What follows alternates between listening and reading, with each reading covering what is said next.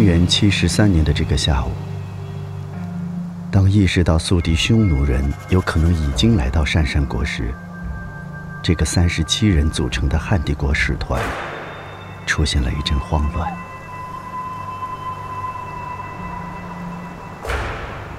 他们没有任何作战的思想准备，甚至他们中绝大多数人都没有打过仗。他们是文人，这次的任务只是代表汉朝政府来安抚一下内心摇摆的鄯善国国王。过去几天，国王表现出的恭敬有礼，让他们觉得即将大功告成，不日就可回朝复命。但意外永远都不会缺席任何一次伟大的成功。文人特有的细致，让他们清晰辨识出鄯善国人的态度变化，虽然只是微小的变化。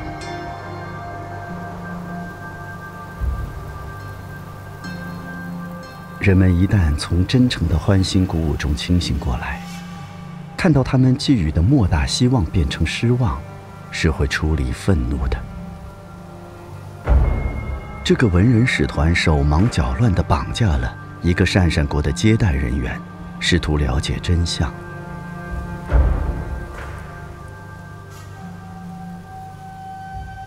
坏消息被确认，匈奴人已经到了。那是100多名久经沙场的军人。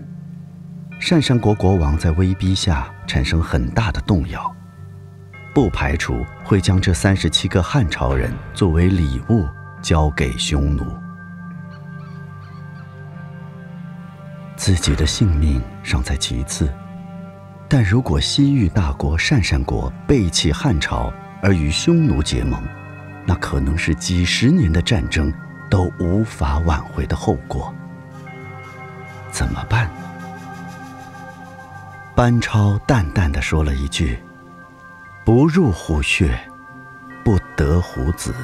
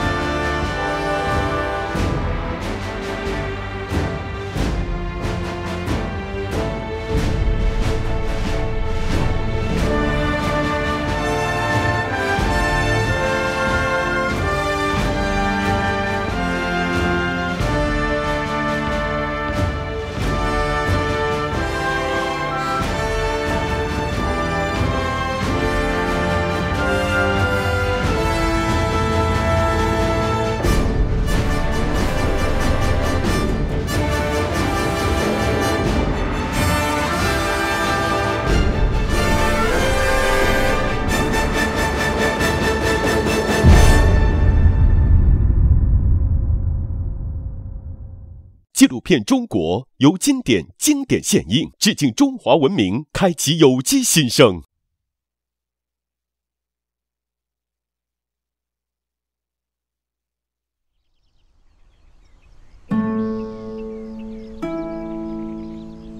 班超出生的家庭，在后世看来堪称传奇。父亲班彪，东汉著名的史学家和文学家，哥哥班固完美继承了父亲的史学造诣，倾注一生心血，编撰了可以和《史记》比肩的巨著《汉书》，开创了断代史著述的先河。妹妹班昭被誉为当世第一才女，她擅长作赋，在大哥身后整理完成了《汉书》的遗留部分，其中她独立完成的《天文志》一篇，更是中国早期天文学的重要著作。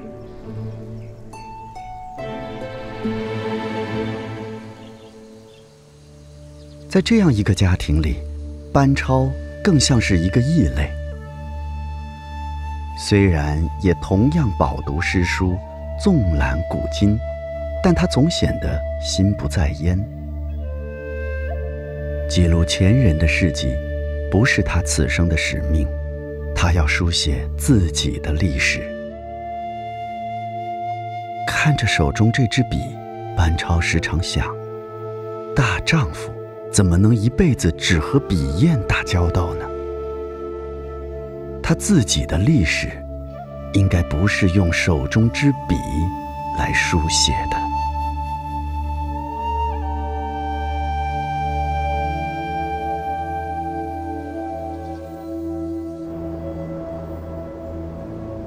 公元62年，一个意外打破了班家的平静生活。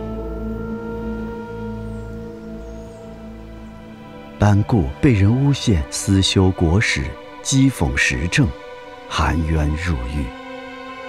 班超立即打点行囊前往洛阳，上奏为兄长申冤。经过多方奔走，终于引起重视。汉明帝下旨召见了班超。班超说，自己父兄2代人几十年的努力，都是出自对汉朝的崇敬与感激，他们绝对没有假借修史讽刺朝廷之意。这是班超第一次见到明帝，一位尊重和喜好文化的皇帝。明帝认真查阅了班固所写的书稿，被班固的文采打动，不仅还了他清白，还将他升为校书郎。班超和母亲也跟随赴任的哥哥来到洛阳。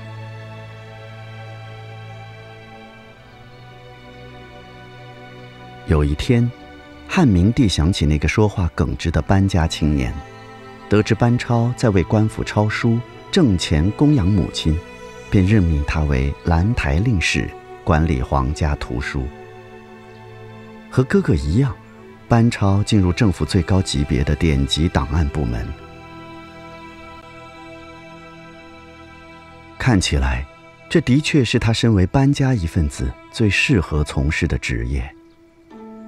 实际上，平淡的案牍生活对班超毫无吸引力，他身上流淌着不安的血液，但他只能接受这个安排。就这样，班超整整做了10年抄抄写写的工作。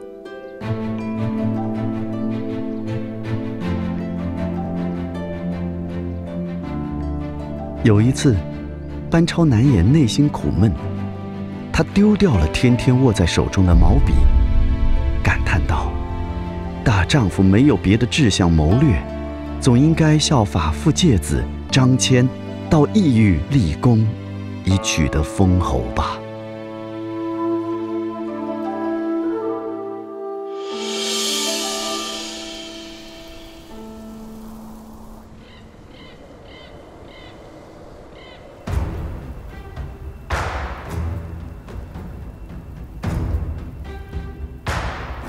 投笔从戎的一天终于来了。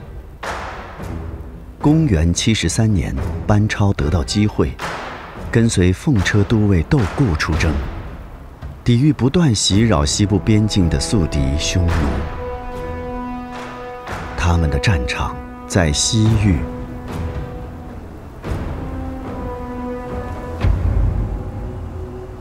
班超对西域并不陌生，小时候他曾在河西生活过。在那里，他无数次向西远眺，西域的神秘、开阔和明亮令他神往。天下很大，远方很远，未知的世界总是让班超充满好奇和探索的冲动。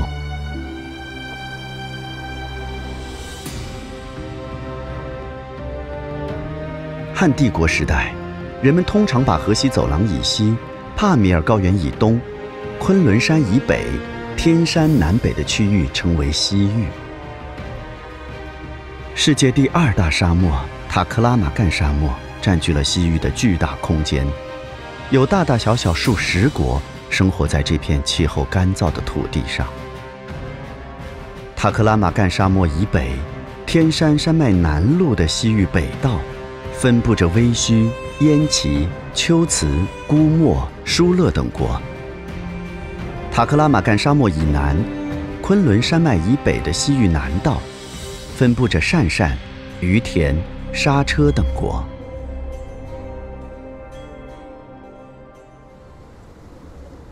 公元前139年，因为匈奴的威胁，汉武帝派张骞率团出使，西域进入汉帝国视野。此后几十年间，在西域的宽阔舞台上，汉帝国与匈奴反复较量，战与和，结盟与反目，商贸与劫掠轮番上演。最终，汉帝国将匈奴势力驱逐出了西域。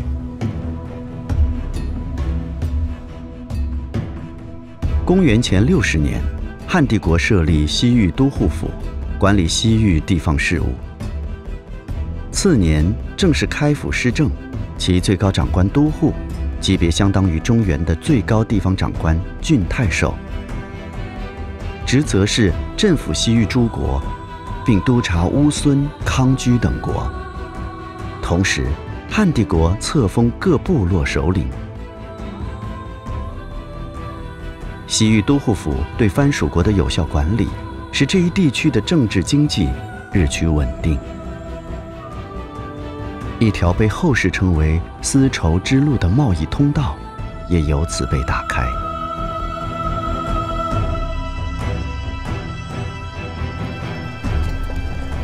但王莽当政时期，将西域诸国王一律降格对待，引起各国强烈不满。匈奴趁机再次侵入西域。王莽政权被推翻后，刚刚立国的东汉忙于收拾江山，一时顾不得西域事务。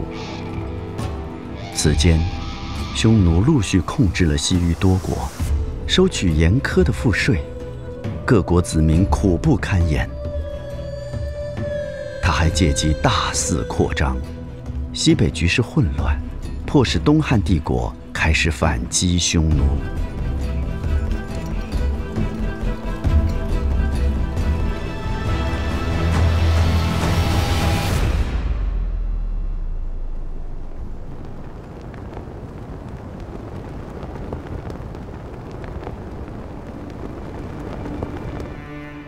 公元73年的这场战争打得很顺利，班超率领的小分队闪电般击败15城的匈奴势力。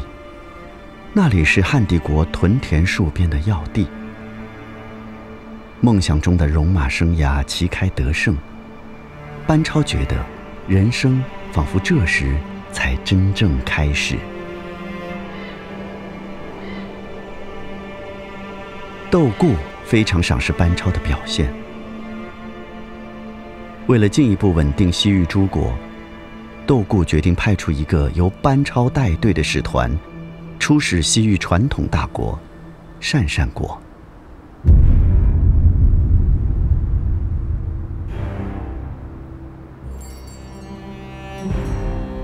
这一年，班超42岁了。在已过不惑并依然富有战斗力的中年，发现自己此生的使命是幸运的，甚至是幸福的。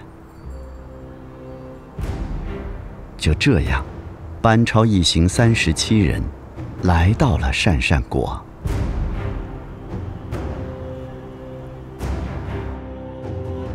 鄯善曾经叫过楼兰，地处塔里木盆地与罗布泊之间，东向敦煌，北望天山，是中原前往西域的必经之地，也是西域南北交通干道的分叉点。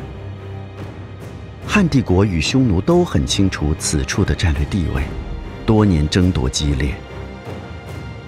鄯善国在汉匈之间不断摇摆，谁的实力更强就依附谁。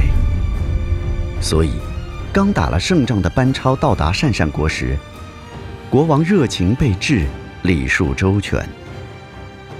但没想到，匈奴使团这么快也到了。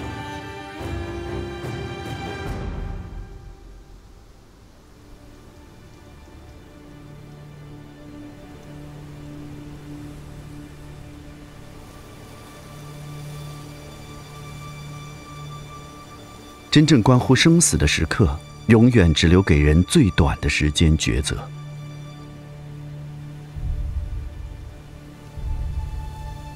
虽然这时的班超只是一名普通使者，但他承担的是国家使命。他血脉中传承的尊严和教养，要求他不辱使命。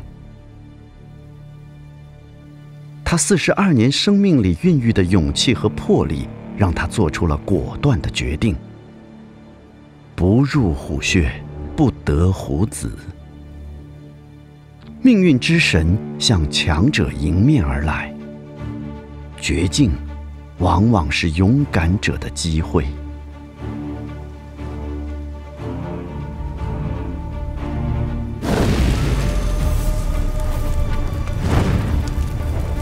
当天晚上，班超带着36人突袭匈奴使团驻地。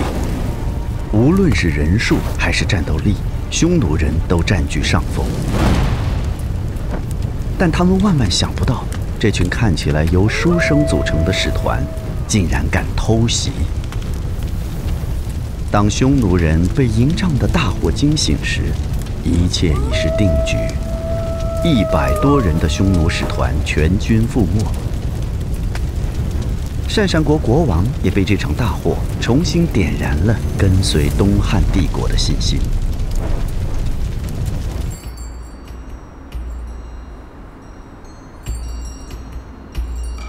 一场100余人的小型战斗，在数千年历史中原本不足为道，但它却被后人不断提及。在西域诸国瞻前顾后之际，班超这次以少胜多的突袭，打击了匈奴气焰，树立了汉帝国国威，更自此拉开了他在西域30年传奇岁月的序幕。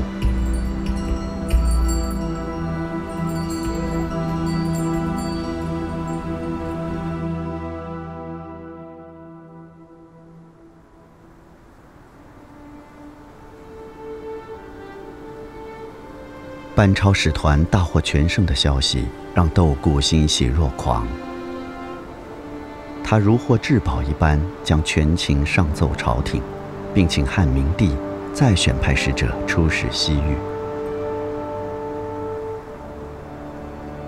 汉明帝说：“像班超这样的使臣，为什么不派遣他，而要另选别人呢？”窦固向班超转达了皇帝的嘉奖，同时提议要加派人马辅助他的下一次行动。班超却回答道：“30余人足矣，如有不测，人多反而累赘。”他懂得西部的土地和西部的人。接下来，他的目标是于田国。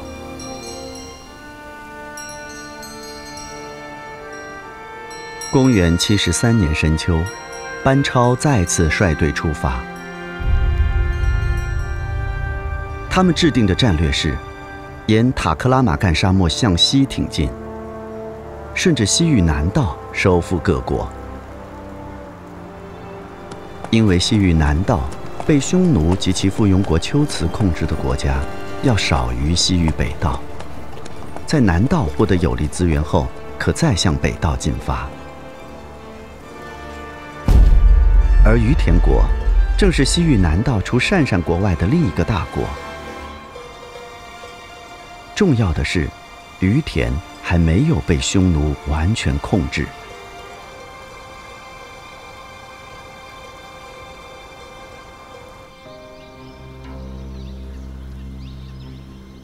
这一次，匈奴人比班超来得要早。在班超使团到达时，匈奴人请一位巫师对于田国王说：“你若归汉，天怒神怨。汉时有一匹黄马，你把它抓来祭天。”班超回复说：“好啊，你让巫师亲自来取马。”等到巫师真的来了，班超毫不犹豫地杀了他。于田国王早就听说了班超一行在鄯善国诛杀匈奴人的事，现在巫师又被杀，他内心惶恐至极，很快做出选择，归降东汉帝国。就这样，班超以他的谋略和果决拿下了西域南道。他继续向西，此刻他还不知道，即将要去的下一国将在他的人生中留下浓墨重彩的章节。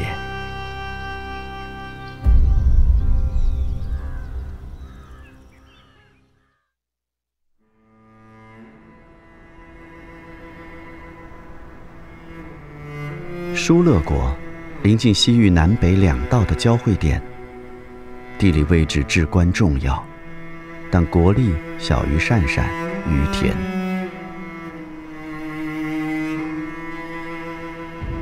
疏勒国处于匈奴盟友龟兹国的统治下，此时正面临一件大事：王位易主。龟兹国依仗匈奴势力，杀害疏勒国王，并做主立了一位新王。根据这一情报，班超采取了一个举重若轻的处理方式。他派出手下一个名叫田律的小吏，设计擒拿这位新国王。班超如此大胆，是基于他对形势的精准判断。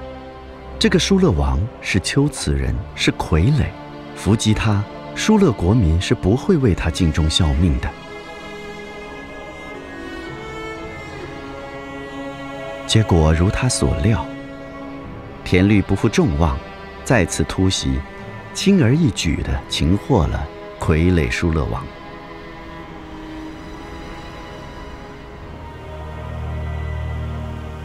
收到消息后，班超带领使团进入疏勒国。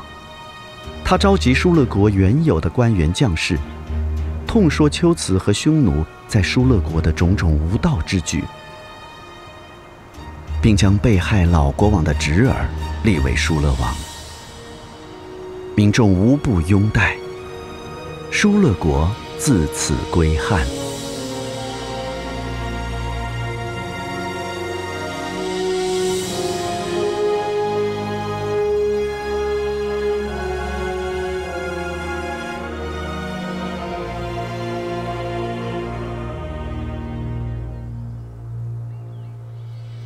班超在南道突进之际，窦固率军攻破北道强国车师国，切断了匈奴和他两个重要盟友燕齐国、龟兹国之间的联系。这与仅带着36人开疆拓土的班超形成呼应，西域再度实现稳定。随即，汉明帝下诏恢复西域都护府。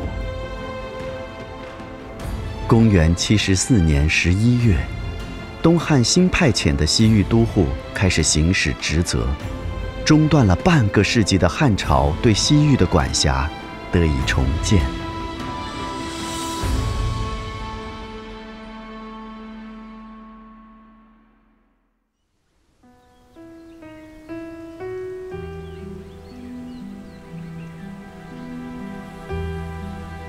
后顾因为功勋卓著，被汉明帝征召回朝。班超和他的36个弟兄就在疏勒国驻扎下来，休养、练兵，像一家人一样生活着。疏勒国距离东汉都城洛阳有数千公里之遥，他们离自己的故乡和亲人已经十分遥远，与脚下的这片土地则越来越亲近。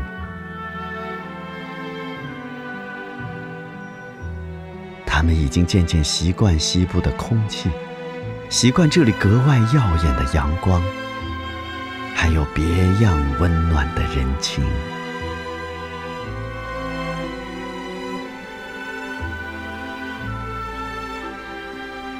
一个情感故事也悄悄上演。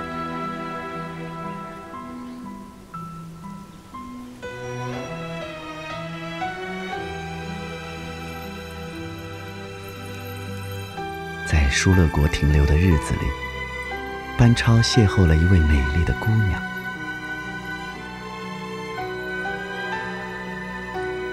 爱情的火花瞬间照亮了西北的天空。史书中没有记载这位姑娘的名字，传说她是疏勒王室的公主，聪颖贤淑。在这之后的几十年里，她一直陪伴班超左右。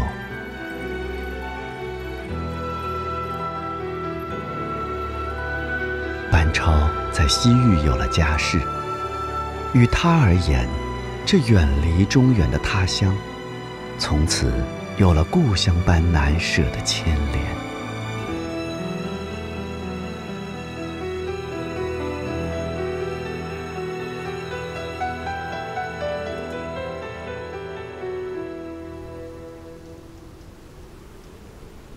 公元75年，中原传来噩耗，那个带给东汉帝国兴盛气象的汉明帝去世了。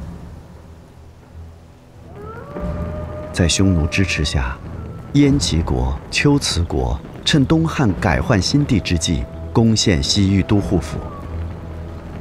只有36个部下的班超成为在西域仅存的中原力量，但他们被燕齐龟兹联军围困在疏勒国中。危急时刻，疏勒王和疏勒国的人民站在了汉帝国使者一边。这是班超出使以来第一次得到西域当地力量相助，共同御敌。他们同仇敌忾，顽强固守了长达1年之久。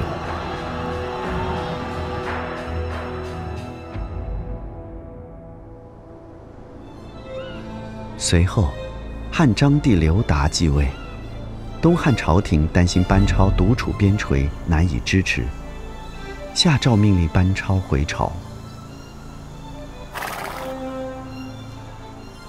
奉诏意味着将西域拱手相让，但拒绝则意味着违抗君命，要承担家族不测的风险。班超只能领命。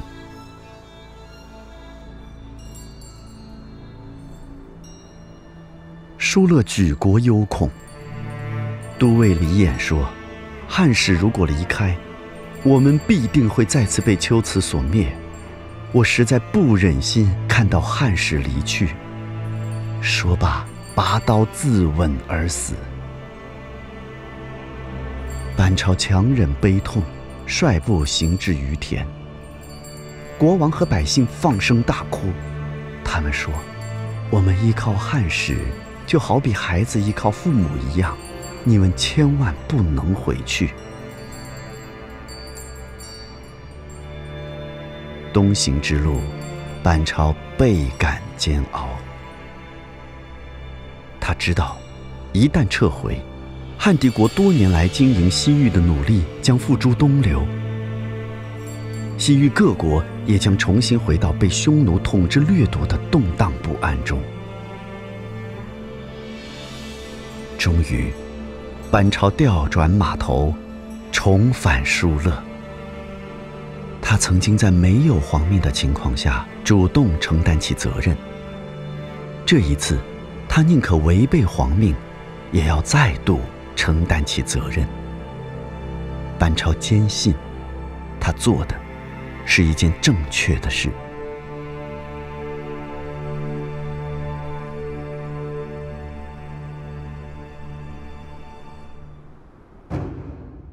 回到疏勒时，已有2座城池归降龟兹。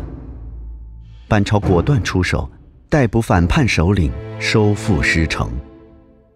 公元78年，班超率领疏勒等国的士兵1万多人，攻破姑墨国，将龟兹孤立。疏勒国成为班超的大本营，他在此立稳脚跟。但西域的形势比起3年前已是大不如。虽然班超平定了叛乱，但北道诸国仍为匈奴控制，汉帝国与西域的往来交通实际被再次隔断。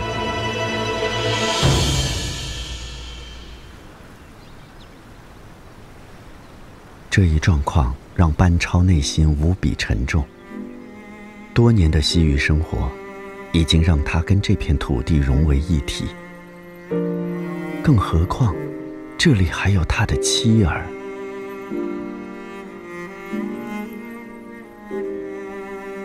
如果汉帝国采取放任的态度，匈奴一定会卷土重来。真到了那一天，要如何面对凿空西域、开通交流之路的先辈，又如何面对身边信任和仰赖自己的亲人？虽然困难大到无法想象，但班超从来都是一个无畏的探险者。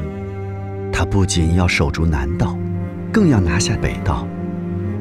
他要把匈奴赶出西域。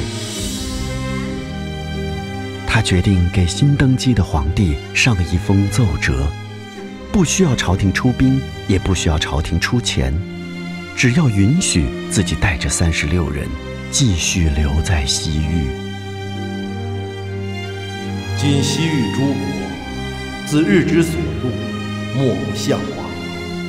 臣前与官属36人奉命绝狱，被遭监亡。自孤守疏勒，于今5载，狐疑情数，臣颇识之。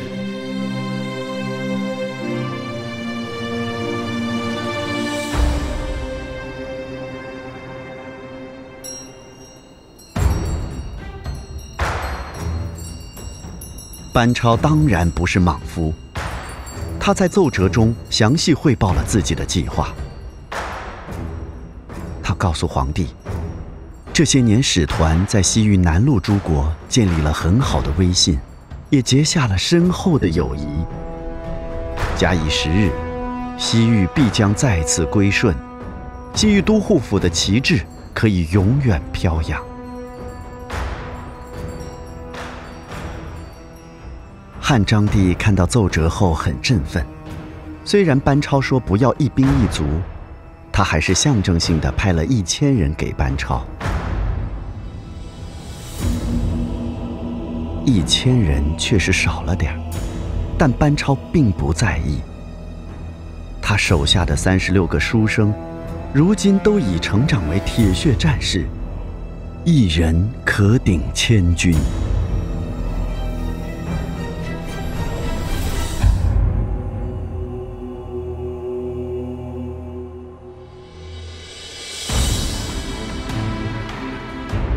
新的征战开始了。公元84年，兵击莎车，莎车利诱疏勒王反叛。公元86年，降服疏勒叛乱，西域南道畅通。公元87年，率于田等诸国兵力25000人，再次进击莎车，龟兹王率部5万抵御。班超在对方措手不及之时发动奇袭，莎车降汉。班超威震西域。公元90年，月之王派兵7万来攻，班超失计破敌，月之国请罪启降，与东汉帝国重新修好。公元91年，龟兹、姑墨、温宿等国主动遣使称臣。同年，东汉帝国再设西域都护府，班超任西域都护。公元94年，班超讨伐燕齐等3国，大胜。自此，东汉帝国再次统一西域全境。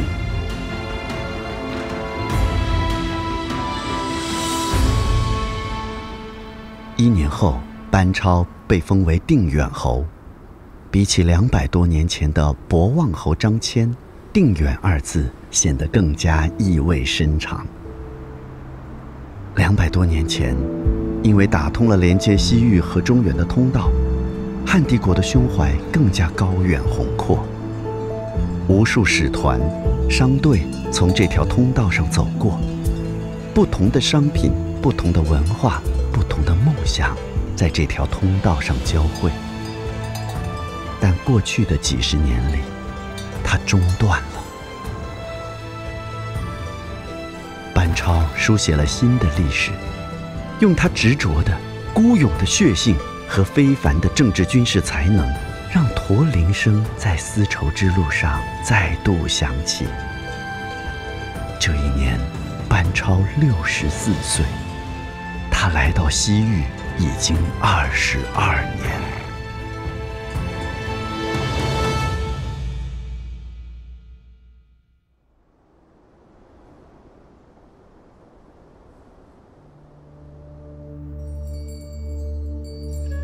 征战告一段落，但这并不是视野的尽头。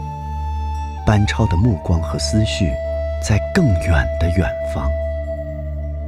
公元97年的一个下午，班超叫来了跟随他多年的下属甘英，提出一个构想已久的疯狂计划。他决定由甘英带队出使大秦，大秦就是罗马帝国。对东汉帝国而言，大秦是一个传说，只是听来往的安息国商队说起过。在世界的最西边，有一个很大的帝国。如果甘英能够到达大秦，那么意义将如同当年张骞到达西域。汉帝国的丝绸和大秦的珠宝就可以直接交换，而不用再通过中间商安息人。甘英领命出发。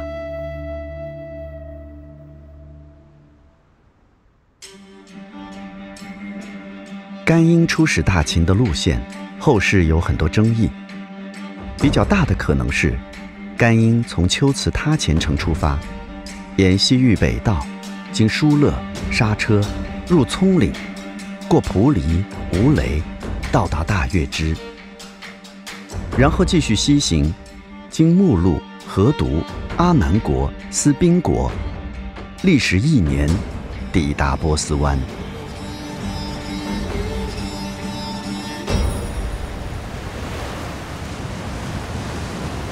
甘英应该从未见过如此浩瀚的海洋，但他在波斯湾停下了脚步。或许是安息人的有意阻挠，或许是大海的凶险令人畏惧。总之，甘英没有再继续前行，他默默转身，踏上了归程。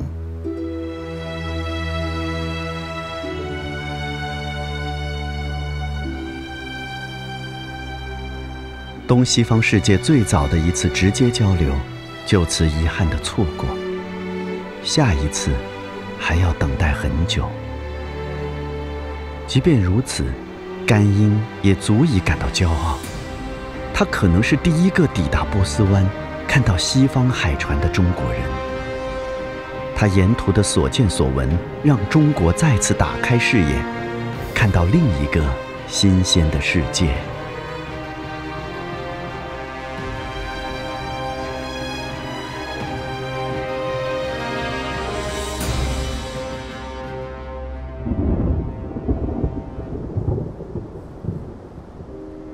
公元100年，深秋时节，林木萧索。班超心中蓦然涌起一股难以抑制的思乡之情。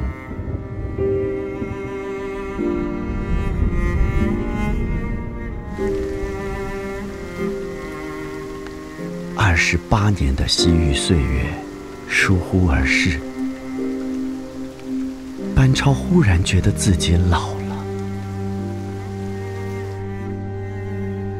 他想起小时候，一家人在老宅里，父亲教他们读书，母亲抱着还年幼的妹妹。他想起温文尔雅的哥哥被诬告，经历牢狱之灾，自己只身面见汉明帝，申诉求情。他想起那个虽然只有一面之缘，却给了自己机会去承担国家使命的汉明帝。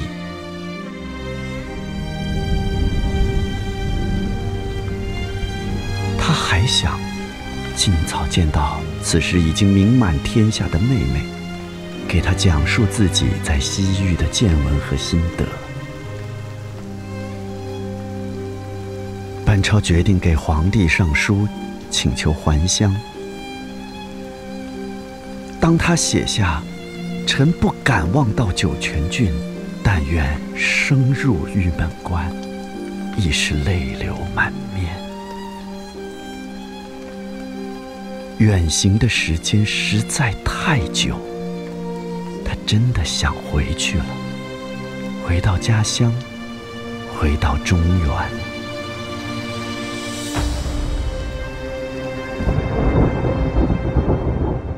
接到上书的皇帝很犹豫，班超的能力和在西域的功绩之大无可替代。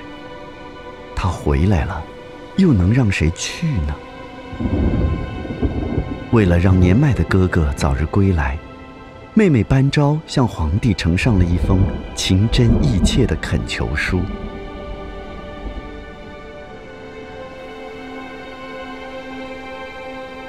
赖蒙陛下神灵，且得延命沙漠，至今积30年，骨肉生离，不复相识。超有书与妾生绝，恐不复相见。妾承伤，超以壮年结忠孝于沙漠，疲劳则便捐死于旷原，诚可哀怜。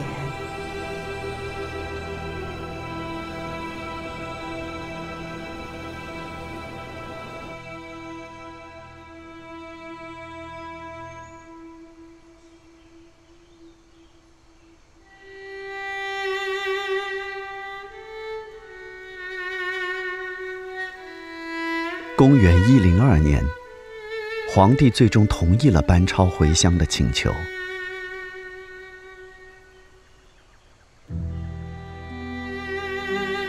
在西域生活30年后，71岁的班超即将踏上通往中原的归途。离开中原的时候，他应该没有想到，一走就是一辈子。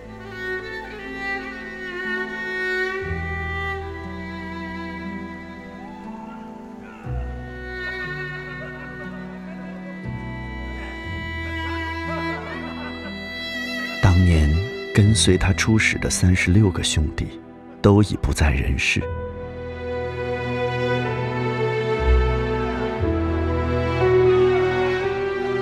他们曾经心怀大梦向西行，性命相依，肝胆相照，结下了患难与共的生死之情。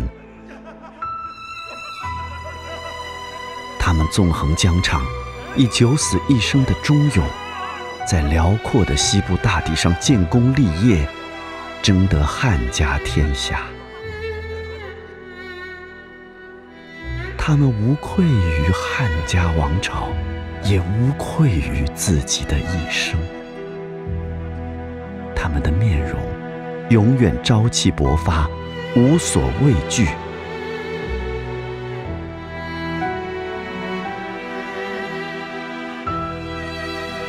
班超来向兄弟们告别，他知道，他们也都盼望着回家的那一天。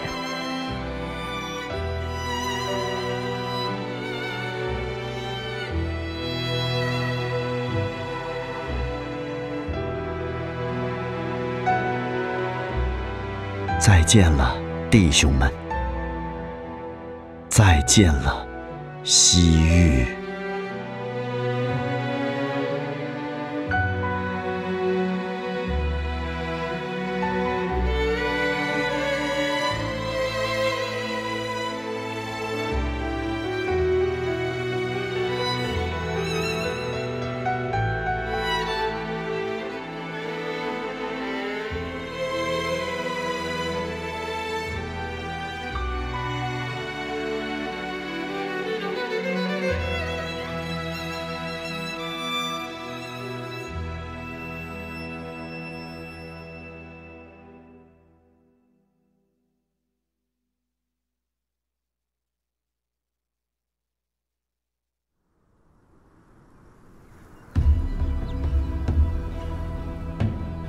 班超离开后，西域并不平静。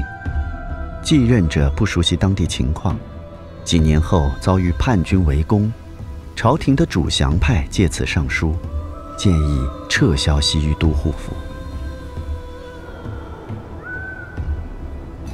公元107年，班超和西域夫人所生之子班勇奉命出兵，前去接回撤离回朝的众将士。如此大好河山，就再一次拱手相让于匈奴吗？班勇不愿意放弃。此后数年，班勇频频上书，希望能重回西域。和父亲一样，西北那片土地亦和他的生命紧紧连在一起。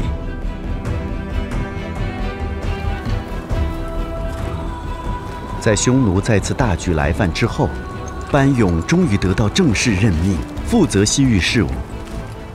但朝廷只给他派了500兵。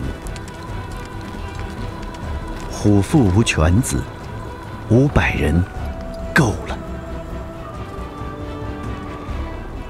从公元123年开始，班勇用5年时间收复车师，纳降鄯善，击退匈奴，平定燕齐，第3次打通西域。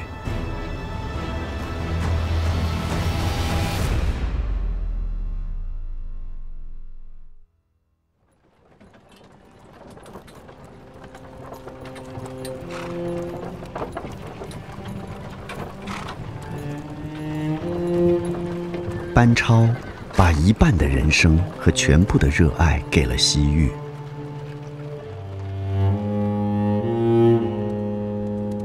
身为史学世家的一员，他放弃了手中的笔，选择用脚下的路为自己的国家谱写新的历史。他看过无数次长河落日，大漠孤烟，完成了大丈夫的应有担当。关于这片神奇而丰富的土地，班超的儿子班勇撰写了一部《西域风土记》。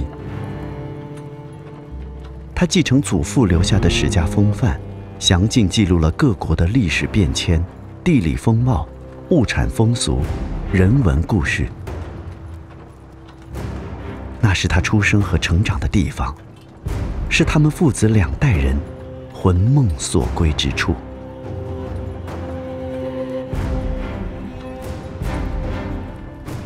而西域2个字始终贯穿在汉帝国最重要的历史年表中。汉帝国用几百年时间走进西域，那是一段无比曲折也无比值得的历程。当班超再次扭转西域的历史走向，它已成为汉帝国血脉相连的一部分。它的安宁意味着中国的安宁。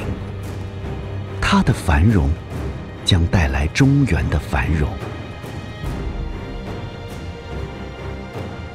它连接着更广袤的世界。一旦打开视野，就会懂得天下之大。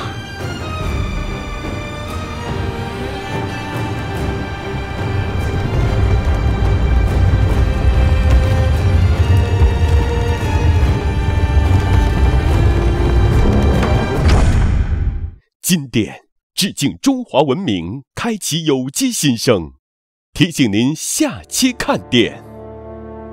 长江孕育了中国南方的广袤丰美。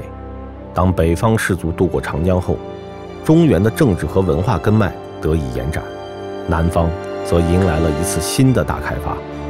南北方的文明深度融合，中国历史由此调整了书写的重心。纪录片中国，待会儿见。纪录片中国，现在继续。